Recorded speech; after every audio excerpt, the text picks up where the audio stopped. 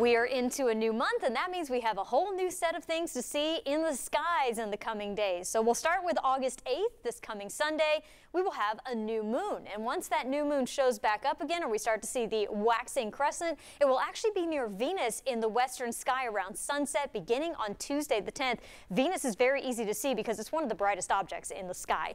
Then on August 12th, that Thursday, it will be the peak of the Perseid Meteor shower. Now this meteor shower started back in July and will actually continue all the way through the end of this month, but the peak of it will be occurring on Thursday. That's when you can see up to 100 meteors per hour during the pre-dawn hours of Thursday, but you can also catch it on Wednesday night all the way through Friday night.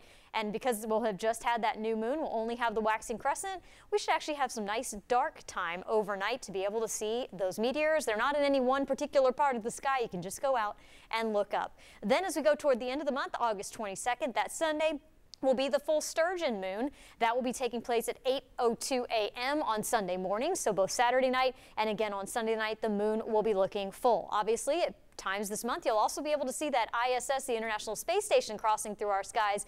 We'll keep you up to date on those times as we get closer to each of those things, so keep up to date with the very latest on what you can see in the August sky on WBIR.com. With that, I'll send it back to you.